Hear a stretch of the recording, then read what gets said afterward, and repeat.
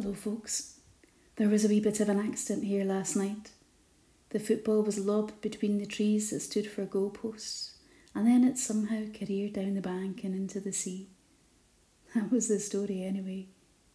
And by the time the dog and I got out to have a look, well, it was getting dark and it was nowhere to be seen.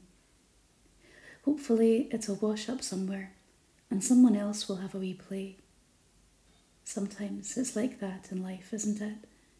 One person's cheerio is another's hello.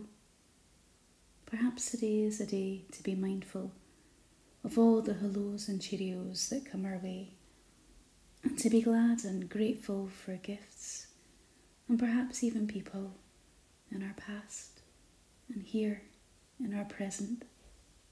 Go well today. Be blessed and be another's blessing.